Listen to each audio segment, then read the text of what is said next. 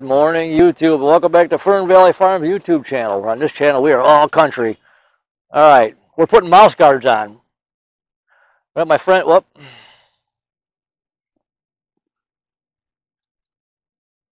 Right, a friend of mine's here. He's going to put his mouse guards on this morning. That time of year, damn mice get into everything. So he's going to cut wire and put one on the front of each hive here. You got to make sure your mice don't get in there. They'll get in there and ruin your comb, make a nest in there, die. Yeah, you don't want bees getting in your hives. So he's going to cut some 1/4-inch wire and put that on the front of each one of these with a little bit of an opening. You'll see here in a second. Yeah, stick it right in the front. Just see if they come through it.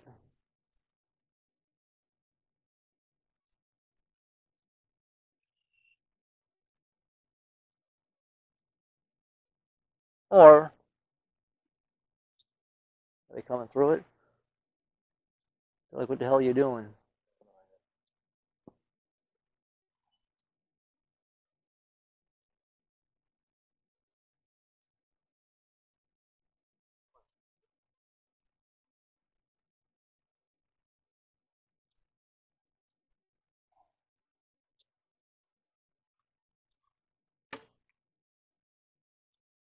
Well, even if you have like a little gap or on the top, if it's bowed a little bit, the bees can come through that. You know what I mean? Up on top.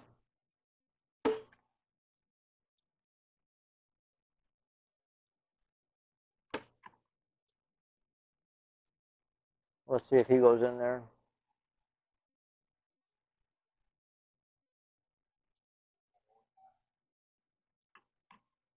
He's got an opening just big enough to where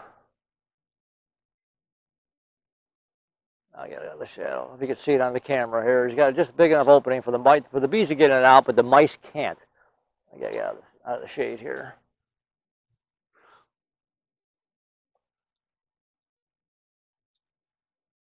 Bring the camera over here.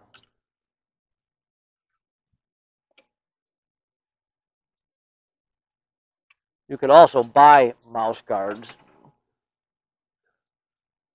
They're metal and they got little openings on the bottom so the mice can't get through, but the bees can.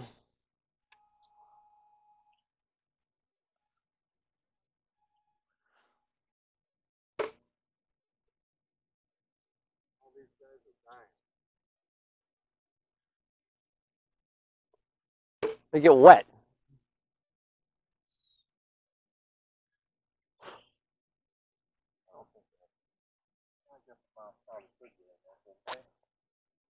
No, that's about the size of everybody else when people make them. Yeah, I've noticed like if it's raining on the landing boards, it gets wet and they come out and commit suicide. You know what I mean? You ever see that? They get wet and then they die.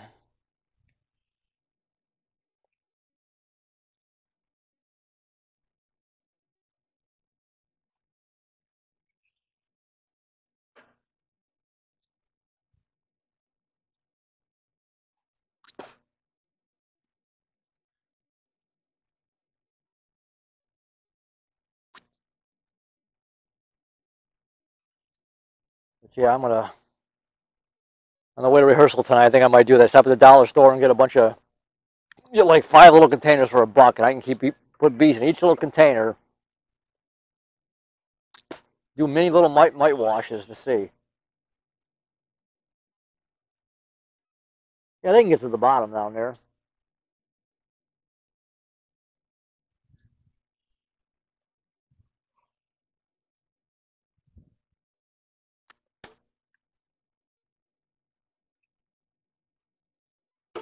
Game is at 5:30.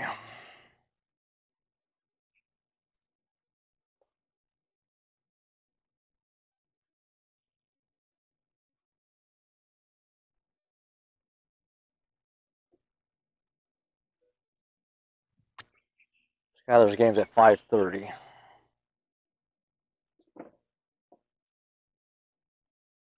I got rehearsal tonight.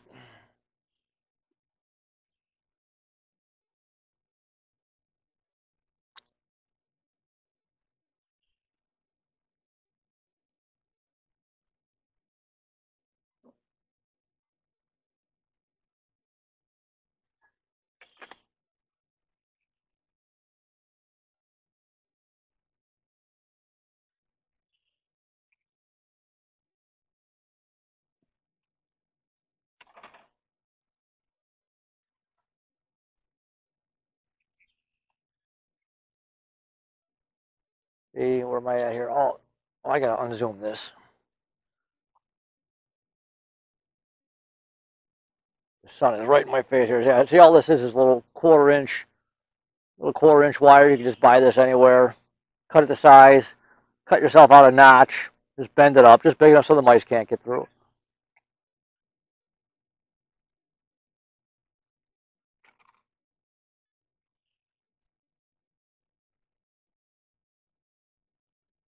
Well, it's beautiful out today. No wind. It's quiet.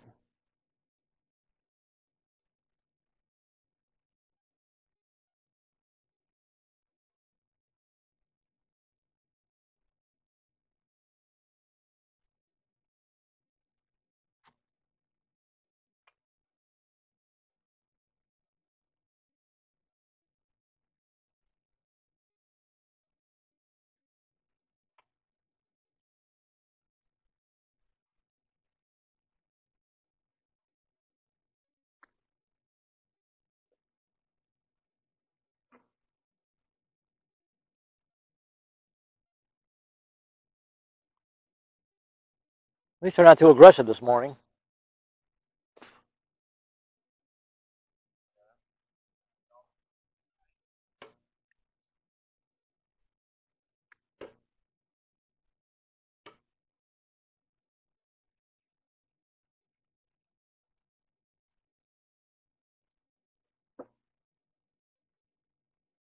That end hive is the one I see they're all out on the front, at the top.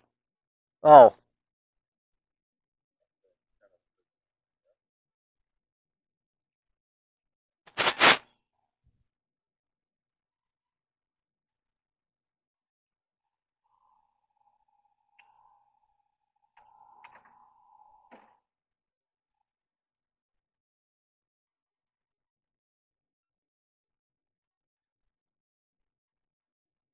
And for anybody kind of new with this whole beekeeping thing, if you're wondering why he's got different colors on each hive, it's just to help the bees identify which hive is theirs. Not that they don't know, but it just makes it a little bit easier sometimes.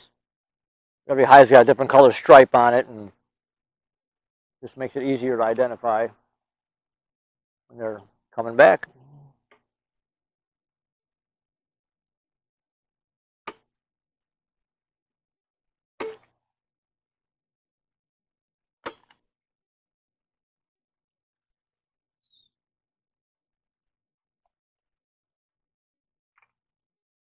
That it?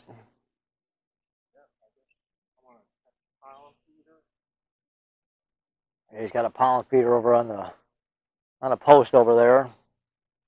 If you see my recent video I just put on about the pollen feeder, you got to make sure your bees got pollen, because like I said, everything out here, this whole field, this is all pollinator habitat for bees. This was planted specifically for that, but it's all dying. You can see how brown everything's getting. You see in that video I just did that they need the pollen, so you want to feed them a dry pollen substitute. You need to make sure they got that going in the winter also, along with their sugar.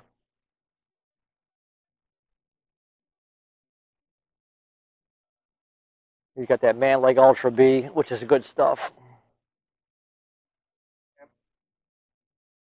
Have they been going in it?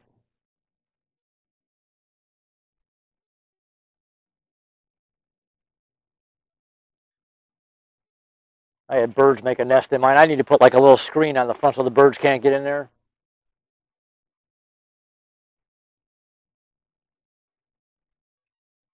There's another thing, like I said, for beginners, make sure you feed pollen substitute. They need it. If you put it in the feeder and they're not taking it, that doesn't mean that means they don't need it. But if they're taking it like crazy, they need it.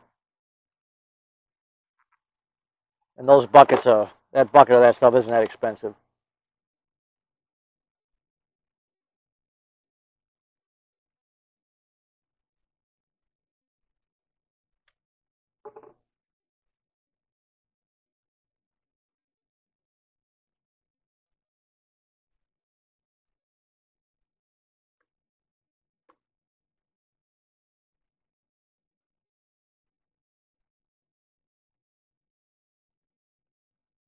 Yeah, when I put that second one up yesterday, man, they were at it so fast, they went right into it.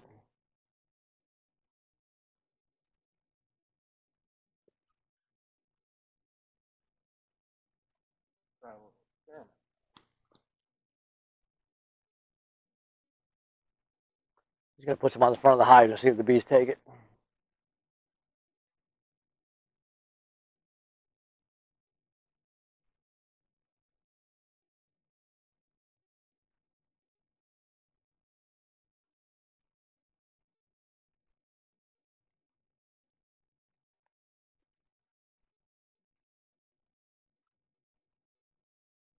Let's see if they go to it.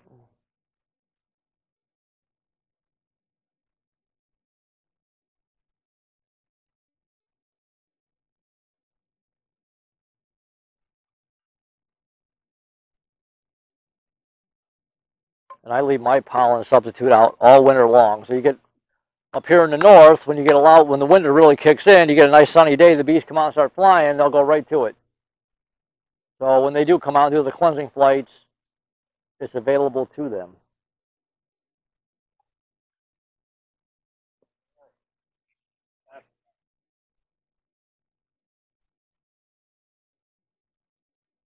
All right, so the mouse guards are on, the pollen feeder is filled. Hopefully, huh? Oh, yeah. I guess we're not done with this video yet. I forgot he's got to top his, you're going to see his hive top feeders, and these rapid feeders are kind of nice, actually. Yeah, making sure your bees are fed, too, is really, really important. Like today, it's a beautiful day. It's sunny. It's 70 yesterday, 70 today, 70 tomorrow. You want to kind of get your bees fed when it's before the cold weather really hits up here anyways, because once it gets below 50, it's hard for the bees to process the sugar syrup. And like over the weekend, they're talking about 50 degrees, which means at night it's going to be in the 30s. So you want to get them filled up, get their stores built up. And I want to say 1 gallon of 2-to-1 syrup weighs 10.5 pounds. That supposedly fills 1 frame. So 1 gallon of syrup, bees will put away in one, excuse me, will put away on 1 frame.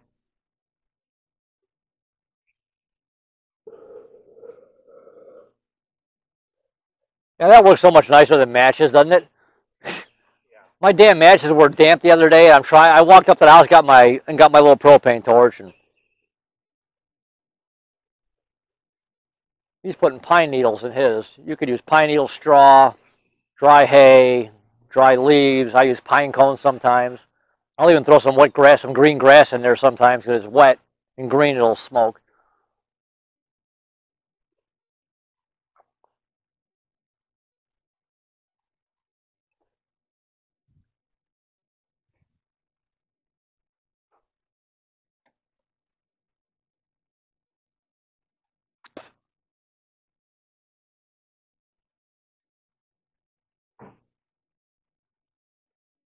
Make sure you get your smoker lit good and don't be impatient like I am. I always get my smoker going. I think it's lit and it dies out. I do it every time, and I'm going to relay. So make sure you pack your smoker good, get it lit good. Then you don't got to keep running back and relighting it. I always get impatient thinking I'm ready to go, and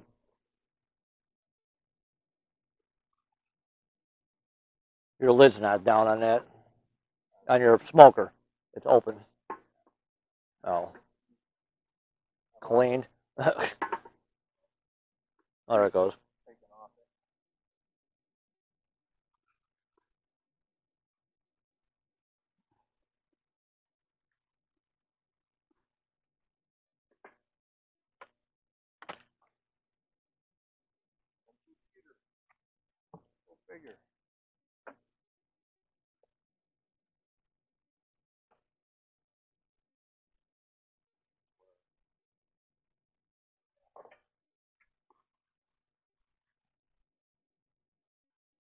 See the bees go around the top of that cap, but they can get on the inside. You'll see it once he puts the syrup in there.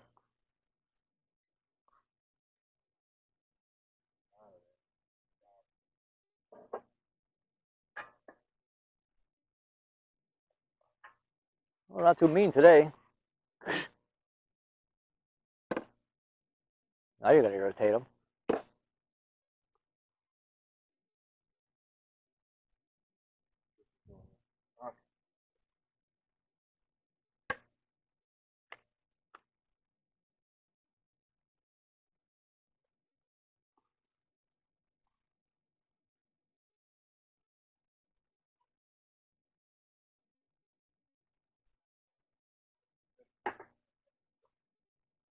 much as last time. Yeah.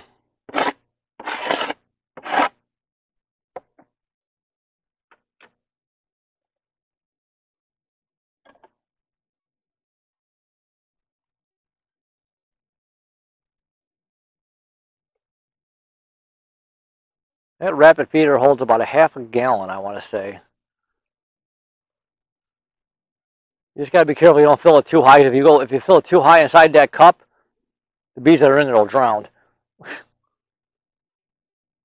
Ask me how I know.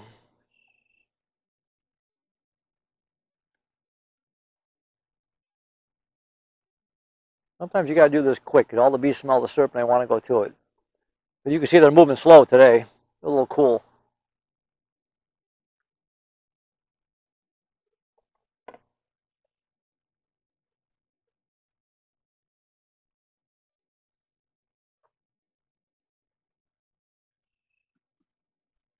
They're not really touching that pollen. They might be.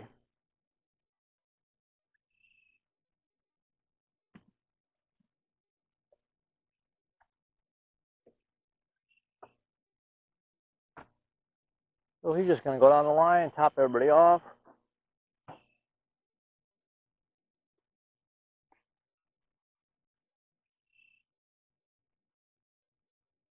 Oh yeah, where's your open feeders at? Over there? Oh. Oh, that's right.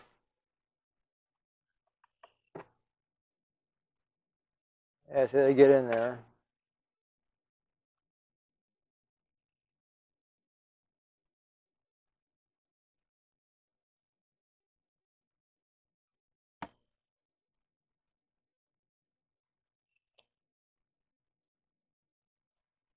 If you shake them off in front of the hive, they'll work their way back in.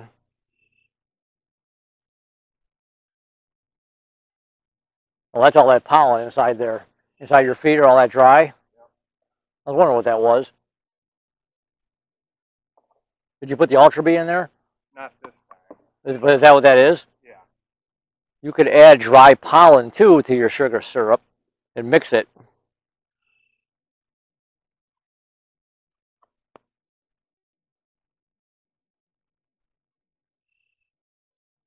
This was the time we combined.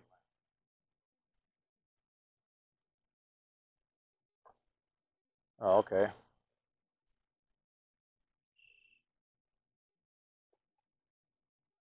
All right, so that's it. He's just going to top up the rest of his feeders, and then we're gonna move on. We're gonna do an update on the swarm. If you've seen that video a month or so ago, the swarm or the swarm that he caught in the swarm trap. We're gonna go do that next. We're gonna do a video on that. We're gonna do an update on that. So hopefully you like this video. Hopefully you learned something. Any questions, comments, please leave them. Consider subscribing to the channel. Hit that little button right there, and subscribe to the channel. I really, really appreciate it. Thanks for watching, and I will talk to you guys soon. All right, bye.